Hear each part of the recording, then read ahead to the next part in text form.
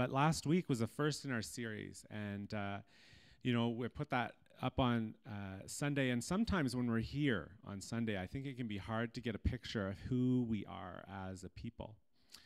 And we send this email out during the week, but we're bodies that are a little bit sometimes disconnected, and it's hard to know, who are we? Are we more than the 15, 20 bodies that show up here on a Sunday morning? And I can say with the 30 of us that were here last week, there were about 90 people total in our community that participated and listened and watched and were challenged by that growth, many of them participating in home churches.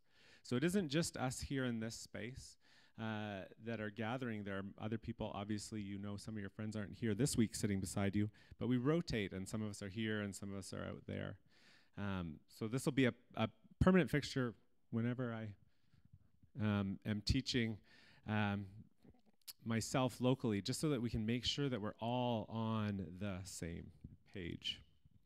Speaking of pages, it's important not to forget yours. So anyway, I'd just like to pray again for God to come and be with us today, because I am distracted, and I pray that that Spirit will help us to focus together on Him. Heavenly Father, we're here because you've brought us here. You created us. You created us in your image to steward your creation, to walk in relationship with you, with each other. Lord, you sent your Son to show us a way to walk, a way to be in the world. I pray that you will help us to see what way you're calling us to walk. You'll soften our hearts to your Spirit so that we will be able to follow where you're calling us to go. Lord, I pray that you will give us simple hearts that desire you and desire to share your love with the world. I pray this in your Son, Jesus' name. Amen. So we're going to talk today about rest. I think it would be fair to say that as a society, things are getting busier and busier and busier all the time. I feel like my marriage to Whitney, we've always been waiting for that period of time where we can rest, where we can take a break, or where things will get a little bit easier. So, I mean, are you guys, who's been married here, like maybe they think they've been married here longer than me? Don, Leslie, are you guys still waiting for it to get quiet in your marriage? Yeah. So, I mean, that's a fallacy, waiting for that quiet, perfect time. Well, I want to tell you about a perfect vacation that I'd planned before I was married. Perfect things are a lot easier to attain before you have kids in a family, just in case you were wondering. But my parents have a timeshare in Daytona Beach. We've been going since I was like 5 years old. This week I'm in mourning because the pool and the hot tub just disappeared into the ocean with Tropical Storm Nicole. So I'm having a moment of grief that this place that I see as a perfect place of rest doesn't exist anymore. It's gone from the world. Anyway, my parents have a timeshare, and when I was in university, we had like most people who go to college or university, you develop like a very tight-knit group of friends. And about our third or fourth year, I wanted to gift our friends with a reading week vacation. So we traded my parents' timeshare. We got a place on a beach in North Carolina, and we went down. And I planned how we were going to get there. I planned that we were going to stay. So I was paying for the trip. We were staying there. I figured out how we were going to get our 10 friends down to stay in this condo. And all they had to do was figure out, our entertainment and our food when we got there. And so I was like, this is great. My family, when we go on vacation, we take one trip to the grocery store. We stick to the place. We go in the hot tub. We walk on the beach. We don't do anything. What I've come to realize is that this is not always the way that people find rest and relaxation. You see, we got all my friends down there. We figured out the sleeping arrangements. You got a whole bunch of young Christian people. We've got all the girlfriends in one of the places, and all of us guys are off in this other part of the condo. And day two, day one, we were recovering. We were so exhausted. We drove 19 hours straight to get there. Day one, nobody wanted to do anything. But day 2, it was 9:30 in the morning, and I was already down by the hot tub, sitting in it, when my friends started to appear, one after the other. There were about 4 or 5 of them eventually, and they asked, like, well, what are we going to do? Like, what are we going to do? I was like, I don't know what you're going to do. I'm resting. But it turned out that that was not how things were going to go. I needed to get involved and plan some events. So we planned to go play mini putt the next day. So we loaded up our 2 cars. You should note, we loaded up 2 cars of people, and we had a plan. We were going to play mini putt. And so we got separated when we were driving to mini putt, obviously. In my car, we drove to the one that we said we were going to go to. Now, granted, other people may have taken longer, or they might have gotten lost, or might have thought we were going to a different place. Often when you're on vacation, you can find 3 or 4 spots. There were 4 places where you could have played mini golf. Well, my party, we got to a spot and we waited. We waited 20 minutes. The other car didn't show up. And so I was like, well, what do we do? Do we play? Do we go? We drove to the other 3 mini putt locations to find the other car. Well, as luck would have it, that was what they decided to do as well. And so we crossed paths. And when we reached the last possible mini putt location that they could have gone to, I looked at the guys and I said, we came here to play mini putt, and we've been driving for 2 hours. So we're going to play mini putt. I've never made a more incorrect decision in my life. By the time we got back to the condo, where the ladies were fuming because we didn't show up, we had to make new plans. And the perfect vacation suddenly turned into a horror show where I was trying to just plan fun little events for people to go on. We did have a lot of fun. We played games and whatnot. But, depending on what your vacation looks like, it may not rejuvenate you. Plans may shift, things beyond your control, and you may not be able to be refilled. I didn't get refilled on that vacation. It's not the way that I get recharged. I enjoy quiet, alone time to just sit and recharge. And in connecting with you, other friends, our culture is tired as well. I'm tired. I was talking to somebody in our home church this week. I was reflecting on the challenges that I faced in my previous job before I had come here, and how exhausting that had been, and how I hadn't even really recognized that.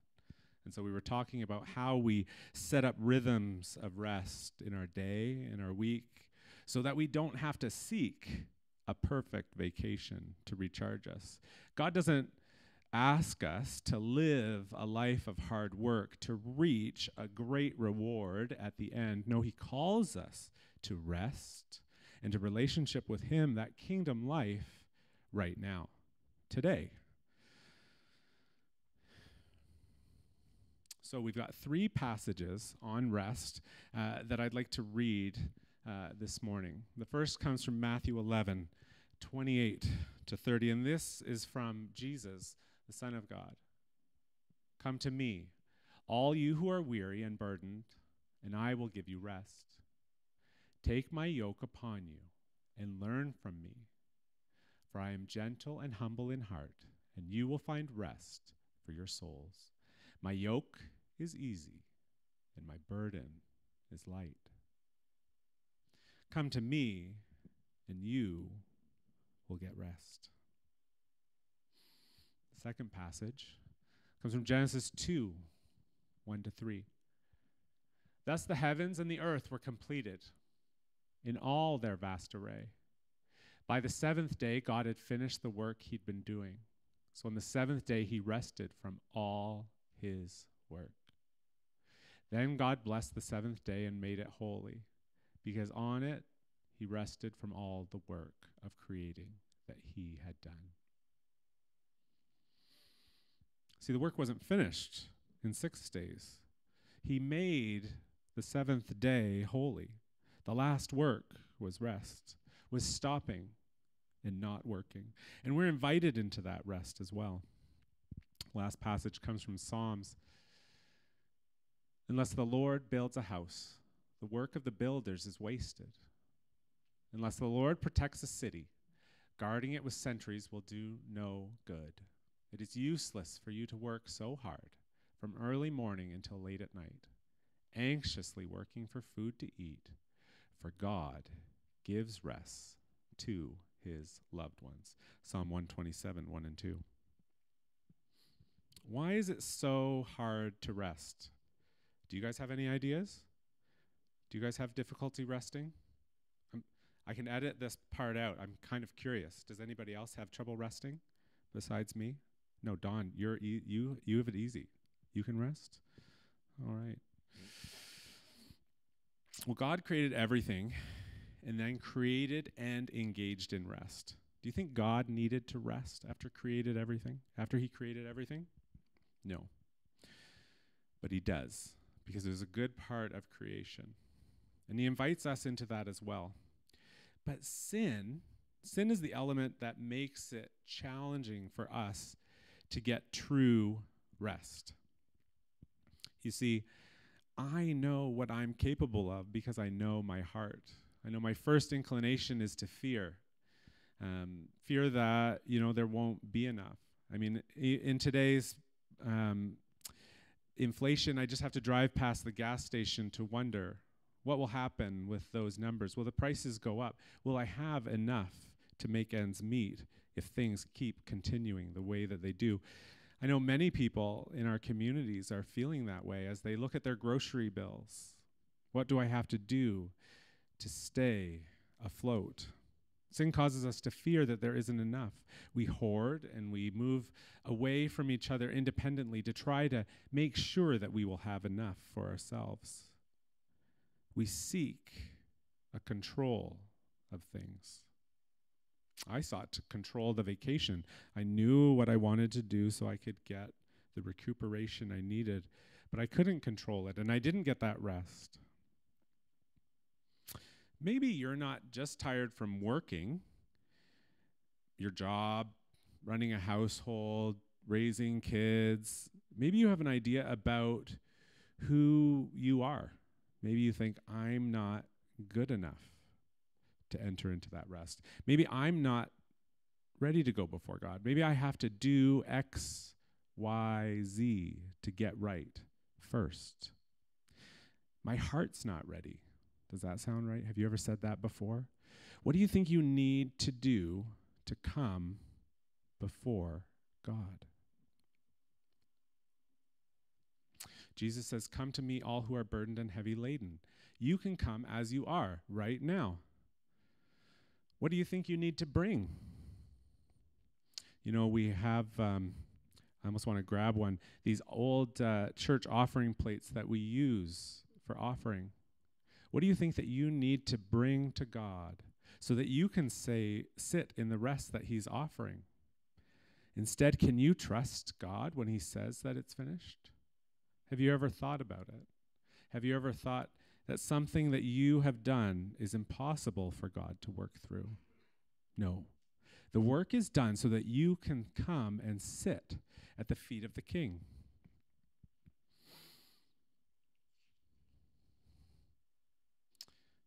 Are you having trouble trusting? There were the Israelites too had trouble trusting. God tries again and again and again and again to lead the people into rest. He told Abram when he called him, I'm going to bring you to this land of milk and honey, the land which is also referred to as the land of rest.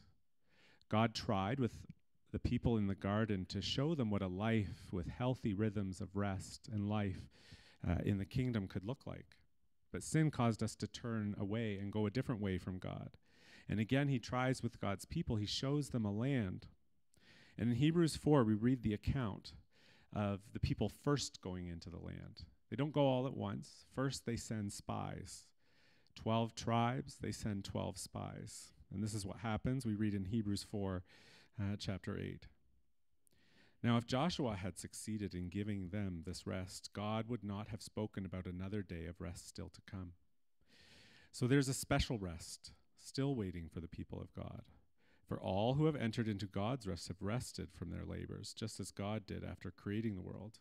So let us do our best to enter that rest, But if we disobey God, as the people of Israel did, we will fall. So this seems like, wow, if you don't enter the rest, you're going to be punished. Well, what happened when these 12 spies went into the land of Israel was they noticed things in the land. They noticed that there were people there that were huge, in way better shape than they were. They noticed that the food was great. They noticed that the people had an abundance.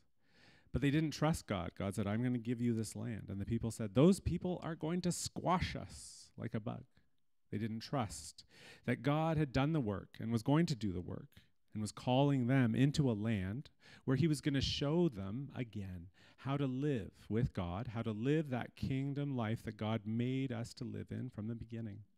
But instead, they were afraid and they chose not to go, not to trust God. And that punishment meant that they had to wander in the wilderness, trusting God, learning again how to follow him in new ways before they could go in. They weren't ready to rest. And so God gave them the work that they were asking for, trying to help them prepare in the way they thought they needed to prepare to go into the land. You see, today we sometimes get into this debate. Is it works or is it faith? You know, we believe in faith that Jesus died for us, that he's done all the work so that we can come back before God. We know that we don't have to do anything to receive that. It's a gift. But knowing something in your head is a lot different than living it out in your life. Do you really and truly believe that Jesus has saved you? If you do, you should be able to start to enter into the rhythms of rest that God has called you to. From creation, we've been invited to rest. So from creation, we've been invited to rest. Arguably, we've never accepted it fully. I'm still struggling with rest. I can admit it. Like, I could work myself like 100 hours a week, in building the church. You guys could come and join and volunteer and work even more than your own jobs at home in building the church and trying to do the things that we think God is calling us to do. But sometimes we need to just stop. Stop like that 30 seconds after worship today and rest. Rest and connect with God. We need to start turning and connecting instead of working. We need to listen. God says, I will never leave you or forsake you. Deuteronomy 3:12. And he says, where 2 or 3 are gathered, there I am. We don't need to work. We didn't need to do anything in particular for God to enter into this space. We're here to meet about God. He's here. Do you believe that his Spirit is here in this place with us right now? God rested. God invites us to rest. God did the work so that we can rest. Are you investing in the things that God is inviting you to? Or are you doing some good things that you think are going to bring you before God or that are going to bring you God's favor? You don't need to do those to approach Jesus. Don't let any to-do list keep you from the feet of the King. You deserve rest. You belong at the feet of the King. He's calling us all into a kingdom life. He's calling you today not to get it together, not to a to-do list, but to come and see, to find your place of rest in the kingdom. So this week, I'm going to invite you to join me in finding one thing, not to add. I don't want you to go into your calendar and say, I'm going to rest for 30 minutes. That's not what I want you to do. I want you to just stop and be with Jesus, not to add, but to subtract. Look at your calendar. Look at your events and invite the Spirit to speak. What's one thing from my week coming up that I can put down so that instead of being busy, instead of rushing forward, I can rest with you? Go home and choose One thing that you can stop to be with Jesus. The way of Jesus begins at his feet. Remember, the first call of the disciples was to come and see. If you're actively doing, you won't be able to see. Will you stop? Will you slow down? Will you put down your to-do list? Can you get rid of one distraction so you can start to listen? We're going to participate in a Christian meditation of rest. I call this a safe space meditation. It isn't centered overly on any particular prayer or passage of Scripture. And the reason I want to do this with you today here and with those of you that are watching with us online is because I want to help create a space where you can find rest if you are at work and it's busy, or if your kids are screaming and you're behind a door and you're seeking peace. I want to build a place of rest with God and you in your mind. And, I've worked with people that ask questions about Christian meditation and, what's the difference between this and other forms of meditation. And I'll say this: we are inviting God's Spirit into this space with us. And where God's Spirit is, the truth will be. And so let's trust God today as we invite him into this meditation with us. So I'm going to guide us. I'm going to do a couple things just to focus our breathing and center us in. Then I'm going to invite you to close your eyes if that's helpful. We're going to imagine some safe spaces, and hopefully my voice isn't a distraction, but will help you in that process. And hopefully this will be a beginning for you. So I'm going to sit, and I'm going to invite you first to get comfortable. I know it's a silly thing. You've been sitting there this whole time. What does comfort mean? Just somewhere where you think you might be able to sit for 5 minutes without moving. And remember, God is a God of grace, so if you get distracted, just give it to him. Remember that offering plate? God asks us to put things down today. If you think of things and they get in the way while you're in meditation, just imagine you're putting it in an offering plate for God and invite him to hold it for you. Let's pray. Holy Spirit, as we meditate, we call for you to come between us. You're creative. You created the whole universe. We can only begin to grasp that creativity, God. As we begin to imagine safe spaces, I pray that you will help each one to be creative. And we pray, God, that you will make your Spirit's presence known in a very real way today for each person that joins us in seeking you. Again, by taking a deep breath in and breathing out. You can try to get into a rhythm if you can. Do whatever's comfortable, but I try to breathe in for 4 seconds, hold it for 4, and release. Let's breathe in deep and breathe out slow.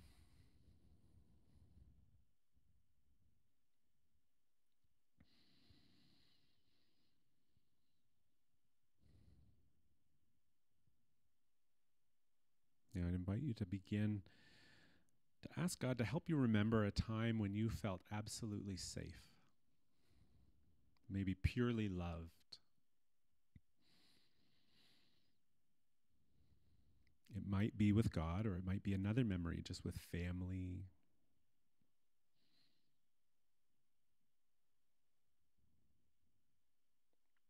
First, let that feeling just wash over you.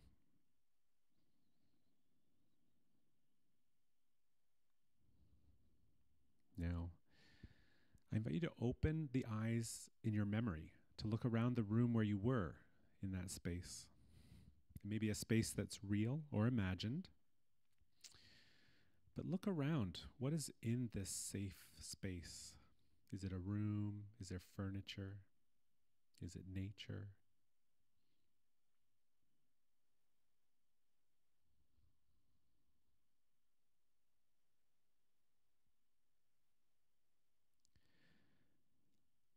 Spend a moment looking around this safe space and noticing what is there.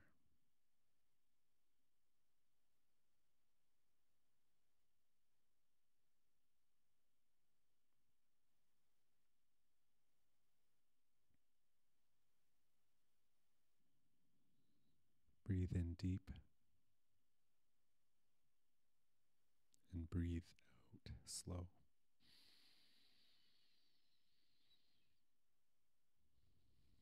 I invite you to look around again, and this time seek the Spirit. Speak Jesus, God, however you imagine God in this space. Is God present here?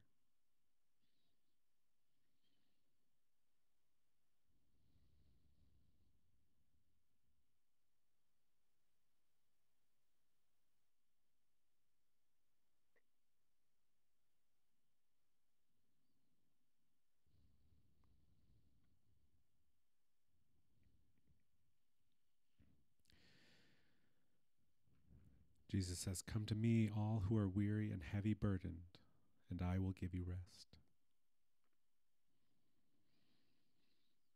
Jesus called children to him and said, "Do not keep them from coming to me."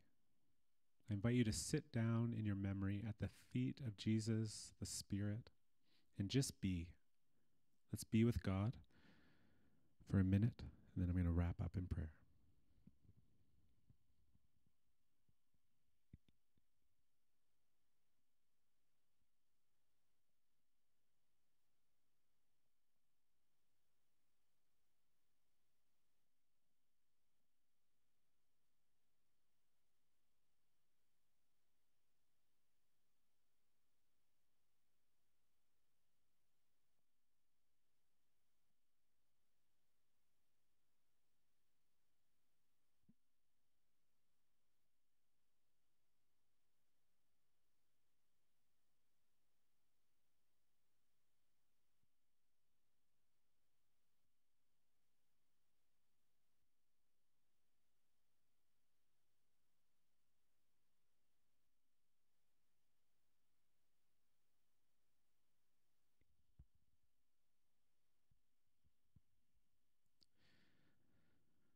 Take a deep breath in and breathe out.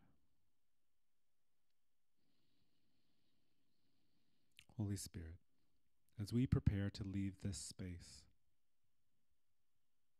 I pray that you will always remind us of it, of this space where we can always go to sit with you.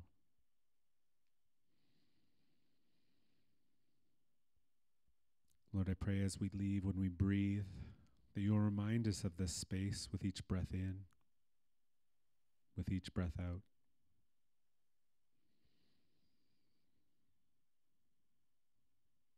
Help us to trust you. Help us to trust you when you say the work is finished.